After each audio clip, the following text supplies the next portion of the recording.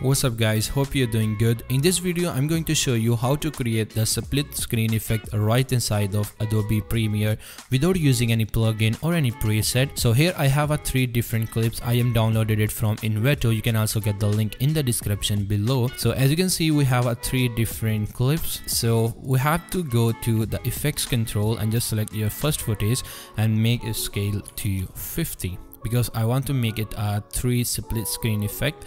So just go to the second clip and also change the scale to 50. So now we have a third clip. Don't change anything. So we just unhide this third clip and just select your first clip and make it positionize. You can also make it right or left. It's actually your choice. So I am just positionize it.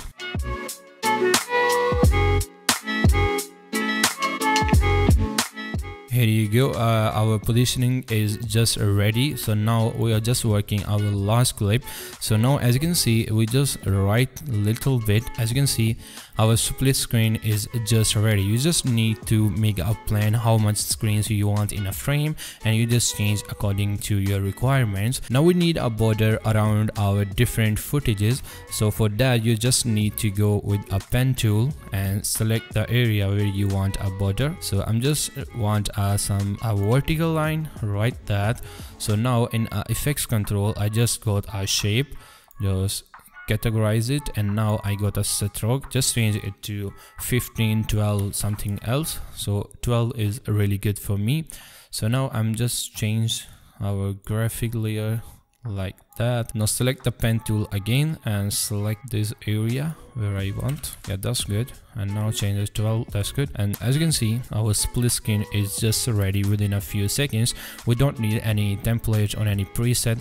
For that, it's just a simple method to do that. So before moving further with this video, let me introduce you our today's sponsor is Minitool Movie Maker. So Minitool is actually a free video editing software for a beginner or vlogger.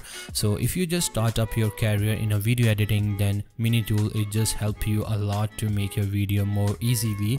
They actually give you a simple tools that actually help you to make your video more realistic and just a time-saving process. Here is the interface of Minitool Movie Maker. As you can see, the interface of software is really simple and clean. Everything is categorized.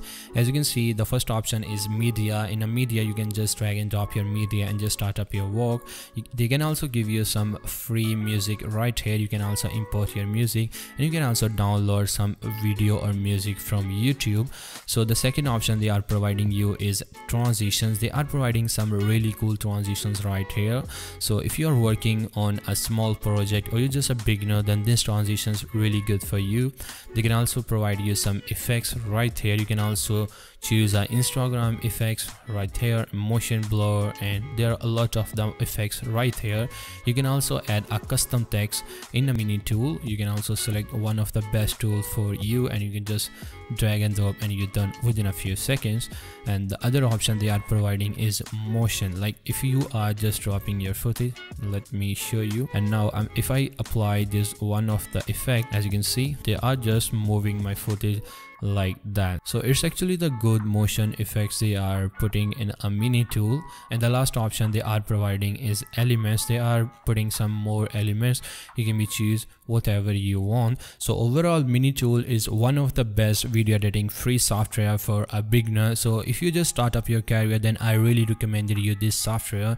Link in the description below, must check it out. Now I will show you how to create this effect. So as you can see, we have 3 different clips right here. All we have to do, just go to effects and search radial wipe, and now just drag it to your first clip where you want to make it main.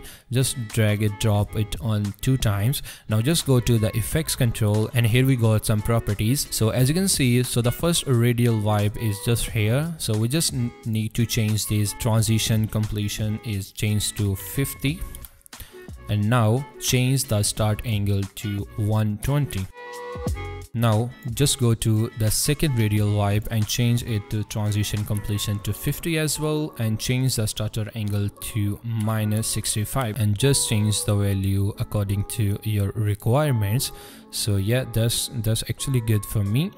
So now we just need to go to our second footage and change the scale to 70. Here you go, and just positionize it. So now change the second footage and change its scale to 78. It's actually perfect value for my second footage. So once you satisfy with the values, so here is the last results we got. So as you can see, it is the perfect split screen we got here. We got 3 different frames in our 1 frames. So you can also create the border for more realistic. So you can also use the pen tool for that. Just create a dot right here and dot here as well. So we can previously added a stock of 12%, so it's actually automatically added. So that's actually perfect. So we use a pen tool again and change its value.